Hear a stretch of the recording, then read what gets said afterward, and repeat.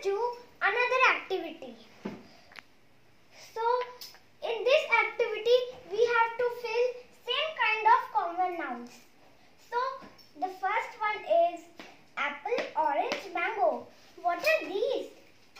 Are they animals? No. Clothes? No. Fruits? Yeah. You are right. Fruit. So next one is, second one is tomato, onion, beans. These are clothes? No.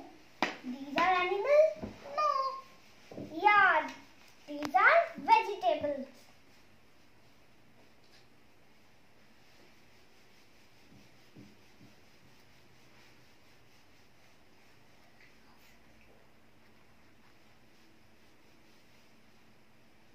Vegetable.